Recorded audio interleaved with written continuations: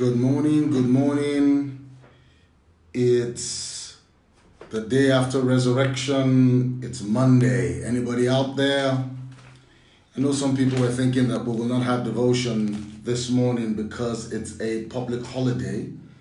But I guess that's also because some people think that public holidays, they see devotion as work. Yvonne, I'm glad you're on. Mrs. Grage, thank you. I was saying that some people thought that we will not have devotion today, but again, I personally believe that they thought so because unfortunately some people see devotion as work, see prayer as work.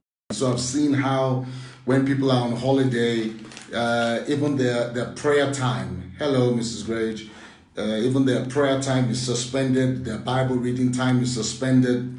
And I've always marveled at that. If prayer for us is work, prayer for us is work, reading the Bible is work, then something needs to be done about our relationship with God. It means our relationship with God is not yet fun. You see, I'm married. I've been married now for 17 years, and talking to my wife is not seen as work. I'm not, when I'm on holiday, I don't need a holiday from her.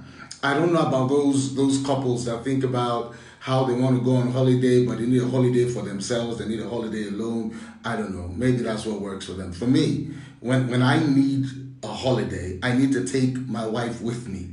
It's amazing. I might not even be talking with her. Do you know, I'm so bad that even when I'm going away to pray, if I can take her with me, I take her with me. There is just something about having her in that room next door. She's not talking to me. She's not, but I know she's there. I know she's fine. I know she's with me. There's just something about that for me. It's not, anyway, what I'm saying is I don't see it as work.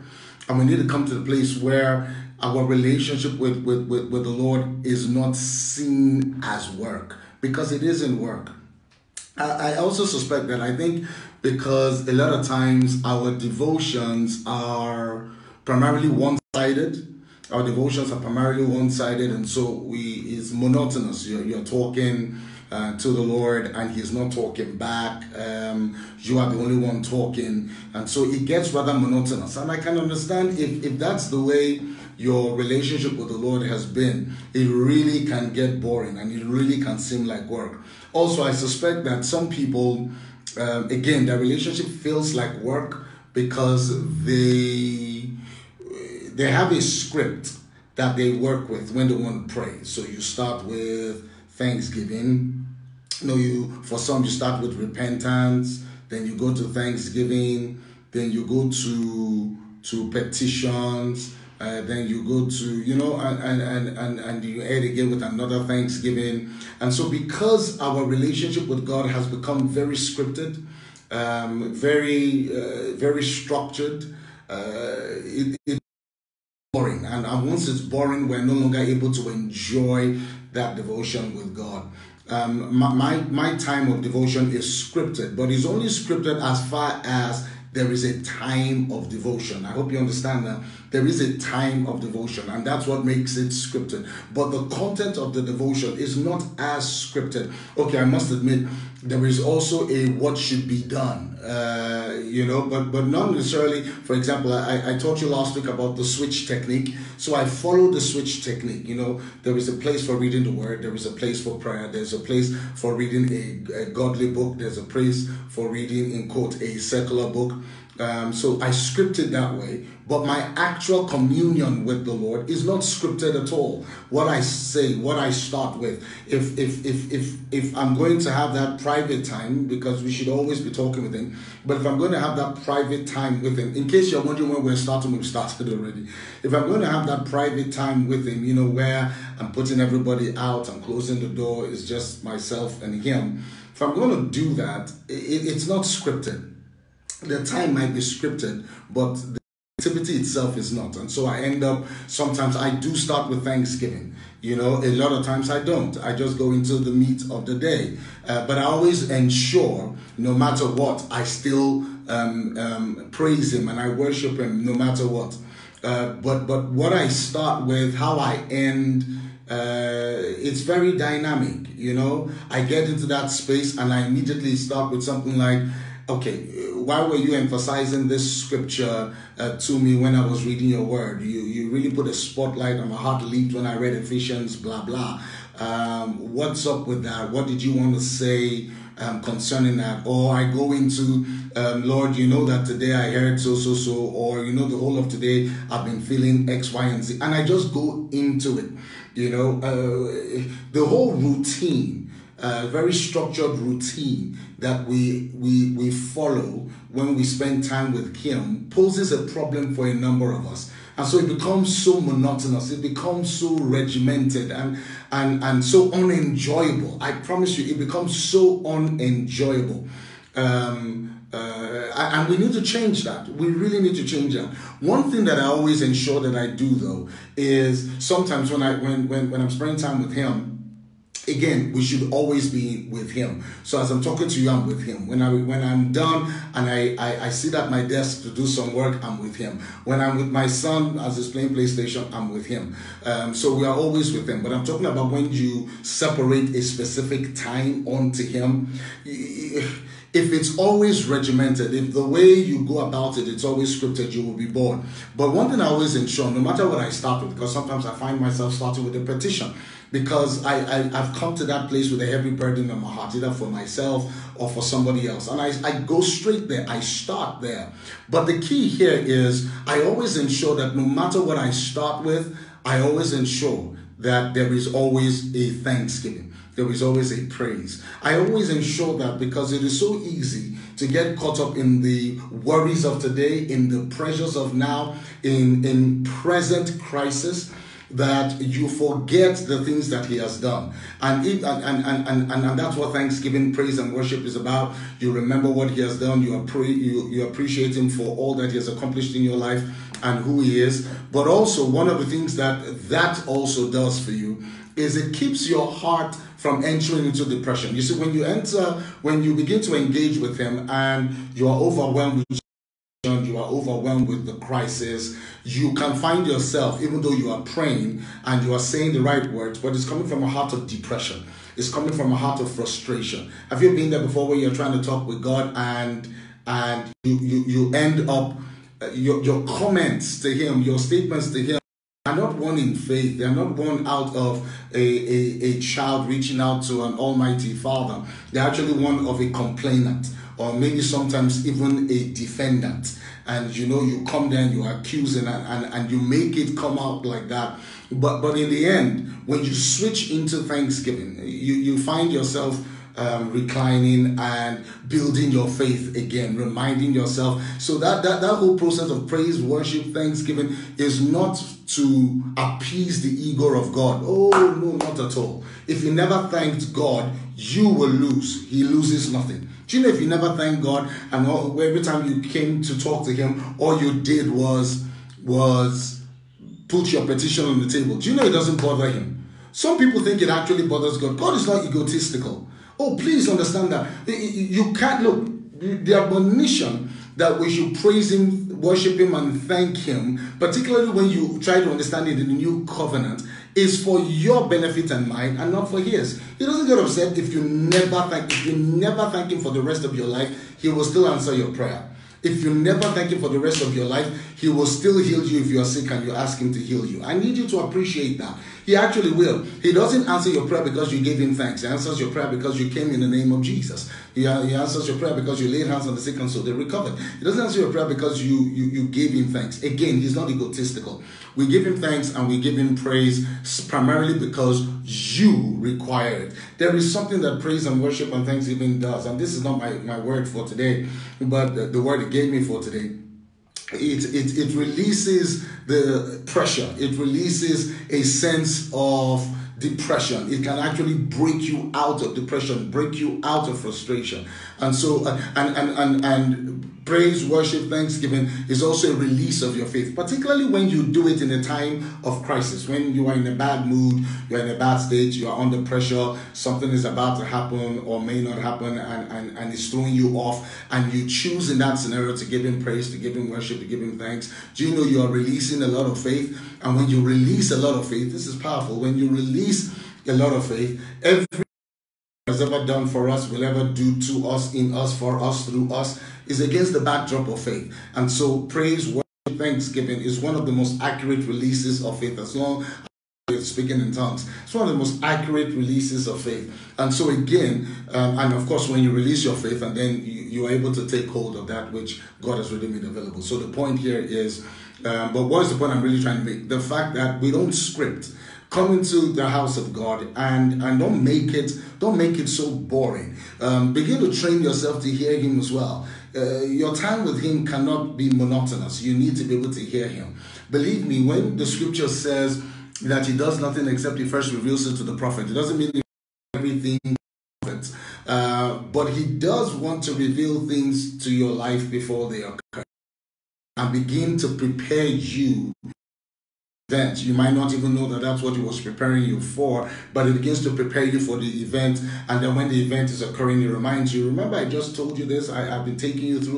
And you go, oh my goodness, oh, is that what this was about? Or sometimes it even gets a lot more specific. But that only happens when we ensure that we spend our time with Him. Now let me bring you into a conversation I had with Him on Saturday.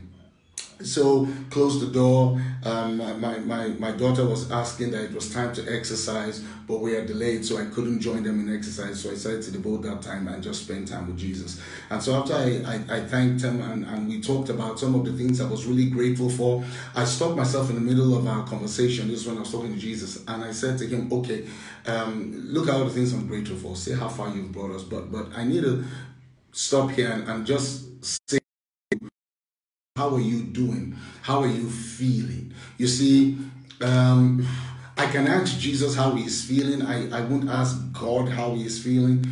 I don't have to explain that's the Father. I won't ask the Father how He's feeling per se, but I will ask Jesus how He's feeling. Maybe in time I will explain the difference between, because you see, but they are one and the same. They're one and the same, but one of them, and He is still man. He is not a man like you and I now, but He is still the man Christ. He stands in prayer on our behalf as you and I. So I asked him how he was doing, and oh boy, I wasn't ready for his response. His response just overwhelmed, and I had to say to him, okay, with all that you are saying, what do you want me to do? What can I do? How do I meet you there? How do I don't want to use the word help you, but I guess that's the right word. How do I help you? You say, how can a mortal man help an immortal God? Oh, you can. Because I've told you before, an immortal God is limited to what He can do in the realms of mortal men. He needs the agreement with mortal men to do things on the earth. Again, I don't know how to explain that. Someone is saying, I'm breaking up. Oh, I'm so sorry. I don't know what's wrong with my internet. If somebody else mentioned, is it breaking? That's the connection. Is it breaking? And maybe it's my internet. I'm not sure what to do about that now. So let me tell you what he said. When we spoke, he said to me, you are asking me how I'm feeling. Okay, let me explain. Then he quoted a few scriptures. He said, remember, I am touched with the feeling. Yes, my wife just mentioned as well that the internet is misbehaving. I'm a bit concerned now. It says the internet is misbehaving. I can't stop and reset. So I am just going to, what do I do with circumstances like this? Okay, Rosalind just said it's clearer now. Okay, I'm going to try and just continue. Hopefully it stays like that. We speak your word to it. Work in Jesus' name. Amen.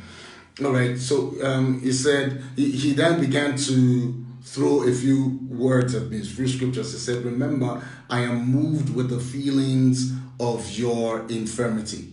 I said, okay, yes, I do understand that. He now said, okay, are you aware of the number of people that have died globally because of this pandemic? Said, yeah, in Africa, a lot of you have become insulated so far from it, and we trust God that it's not so far. We're insulated permanently, period, because of it, from it. But he said, look at the global death that has occurred in the last 3 months. we're talking about tens of thousands.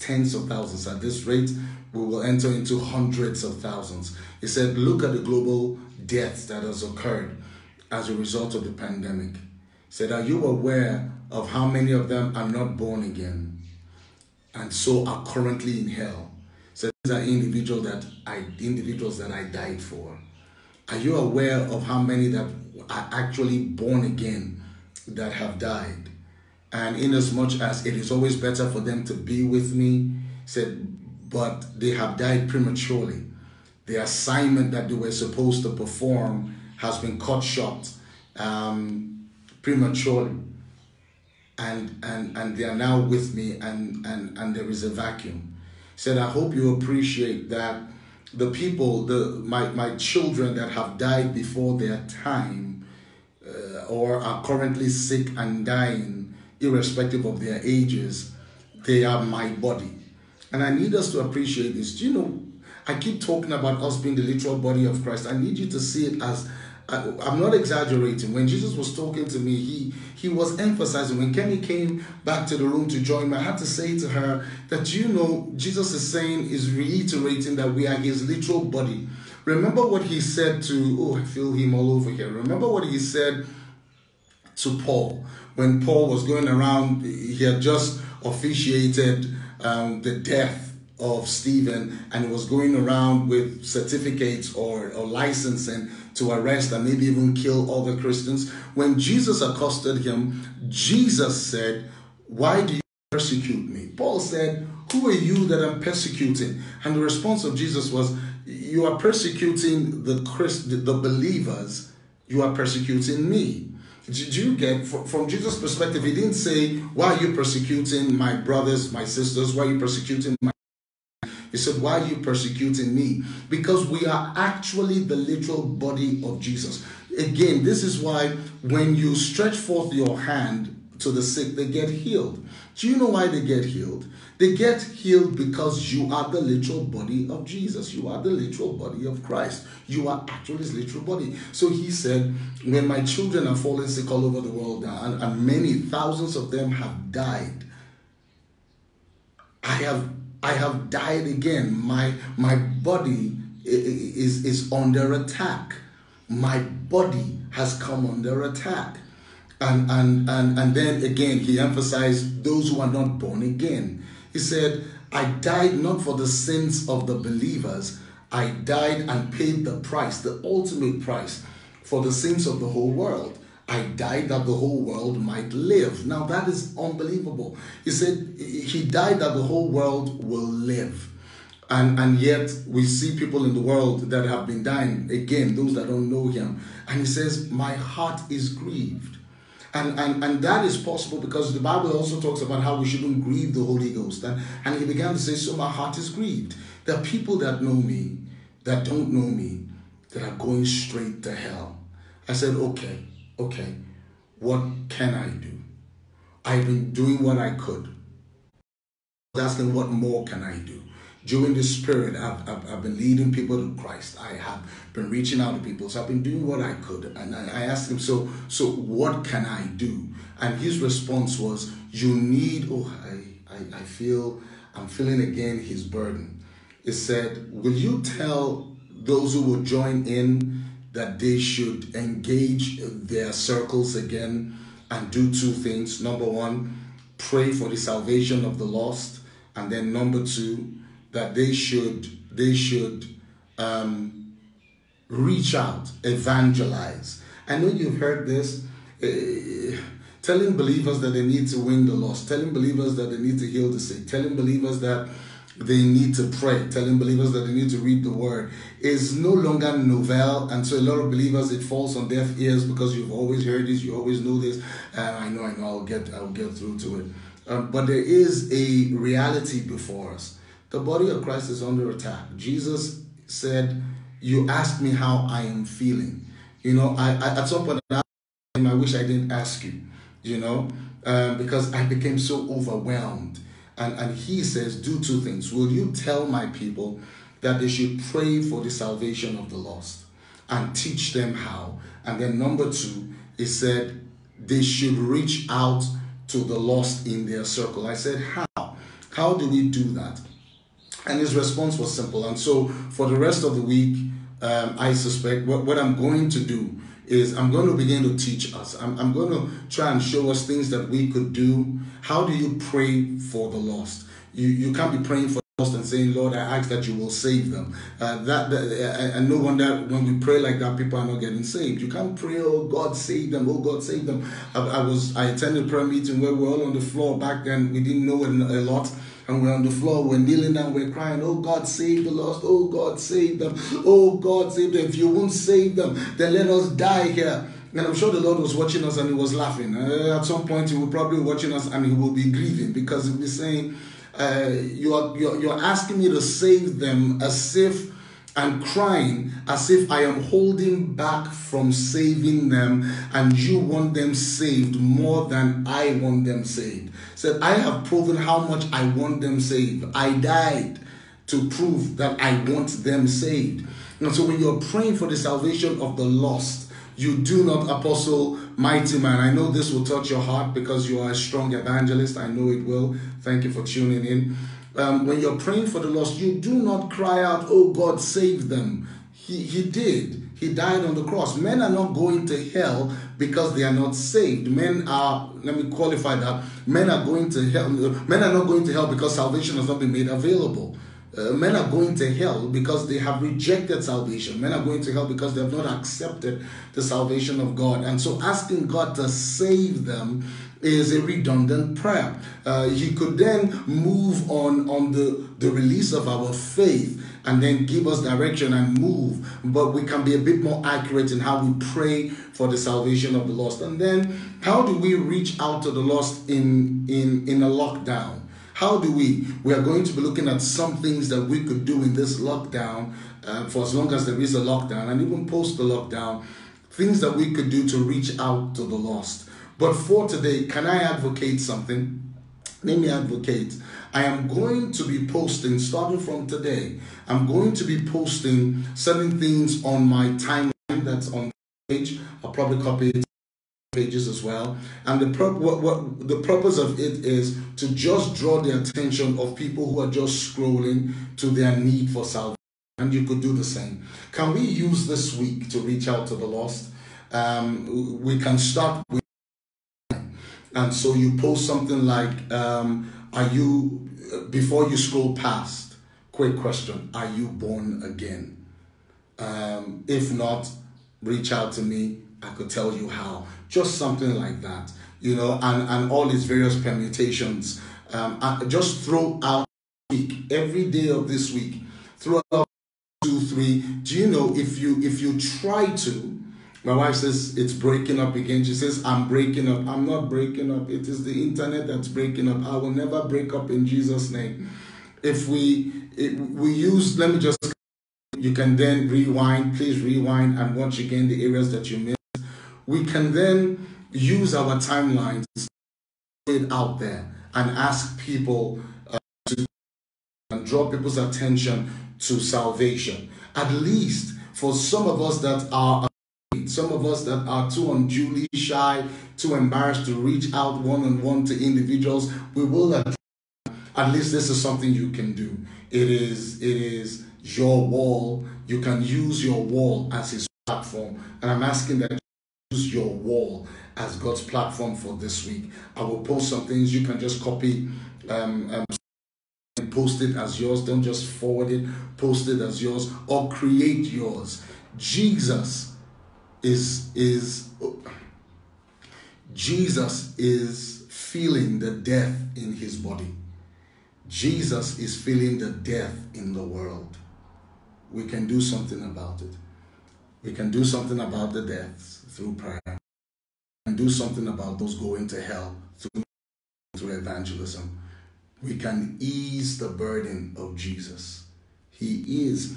People say, no, Jesus is standing before God. He doesn't have a burden. No, he does. It says his burden might be light. His yoke might be easy. But there is a burden that he carries. And he's saying, carry my burden with me. He's actually saying, carry my burden with me. And I'm hoping that you will hear him. Today, I have not Let me read at least one scripture so it doesn't look like I didn't quote a scripture. 1 Timothy chapter 2 verse 4. It's one of the scriptures that he threw at me as I closed this. 1 Timothy 2 verse 4 says, let me take it from verse 1 to 4, okay? 1 Timothy 2 from verse 1. I exhort therefore that first of all supplications, prayers, intercessions, and giving of thanks be made for all men, for kings, and for all that are in authority, that we may lead a quiet and peaceable life in all godliness and honesty. For this is good and acceptable in the sight of our Savior. Now look at verse 4. He's talking here about our praying, but he says all of that is good, so that verse 4, he says, who will have all men to be saved and to come to the knowledge of the truth. It is God's desire that all men will be saved. People have argued and said, whatever God wants to happen will happen. That is not true. Some people have actually taught that whoever God has already predestined to be saved is who will be saved. I really can't go into the nitty-gritty of that, but that can't be true, because if that is the case, then the people cannot be held accountable for their actions. Then choice is an illusion, and choice is, from God's perspective, choice is a real thing. It's not an illusion. But verse 4 says that God's desire is that all men will be saved. And so whenever there is a man that is not saved that dies, it grieves his heart, because he desires that all men will be saved. He proved it by dying on the cross. So let me encourage you. Today, use your wall to evangelize. Today, lift your voice in prayer. I'll teach you tomorrow how do you pray for someone to be saved. There is an art. There is a scriptural skill in praying for someone to be saved. And every time I have prayed like that, which is all the time, I see people saved. And I will teach you that from tomorrow. But I really want to encourage you, right? Let us put our shoulders to the plow with him. Remember, the Bible says that we are co-laborers. If we are co-laborers with him, watch this. If you and I are co-laborers with Jesus, it means, a co-laborer means we're working on the same thing. That's what it means. If we're co-laborers, then we have to be working on the same thing. As much as we have Jesus working on the things that plague us uniquely, he's working on the things that trouble you personally, he also needs you to work on the things that are a burden to him, that are a concern to him. Let's not just use him to meet our needs. God has needs. 1 Timothy 2 verse 4 tells us the need of God, that all men will be saved and will come to the knowledge of him, that you will be his co-laborer to get that done. I'm out of time. Let's pray. Everlasting Father, I thank you for a time in your presence. I understand that for many of us, Spirit of God, the whole concept of soul winning does not elicit the kind of emotion and passion that it should. Spirit of God, for those that are listening and have stayed listening till this point, they are listening because they want to carry your burden with you. I speak to all our hearts. For those that are listening now, those that will listen, let there be a stirring up. Let there be a quickening of our hearts. Let us feel the burden for the lost again. Let our hearts break by the things and break with the things that was. We are one with you, that we will feel what you feel, even as you feel what we feel. We receive wisdom right now to currently deal with the pandemic, to deal with the deaths, to deal with those who are going to hell, to deal with those who are not saved, to deal with those who are saved that are dying prematurely. We put our hands to the plow. We put our hands in yours. We receive divine wisdom to know what to do. I pray for everybody else who is going through a tough time. I release the power of God where you are. The burden of the moment will not overwhelm you. I declare that the grace of God is multiplied unto all of you, those watching and listening now, and those that will subsequently watch and listen. I release the grace of God to help you. I command the burden to be lifted, be healed, be restored in your heart and mind and soul.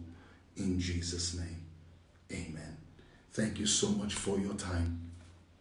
Please like I've just mentioned, and I'm hoping you've agreed with me, use your timeline today, this week, if not going forward, to evangelize. Somebody will see it. Remember, it is what we give God that He will work with. You give Him your voice, He will speak through you. Stretch forth your hand to pray for somebody, He will heal through you. Use your timeline to preach to somebody, He will save somebody through you. They might never come back to you to tell you that your timeline helped them, but it was an instrument that you put in the hands of God. Guess what? He'll use it. So I'm saying, give Him your instrument today. Give Him that timeline today. Let Him use it. Use your cell phone to reach somebody else today. Let Him use it. God bless you. Have a wonderful, again, I don't like saying Easter. I don't know where that Easter thing gets to me, but no big deal. So I will say, happy day after resurrection. Enjoy your holidays this Monday. God bless you. Bye for now.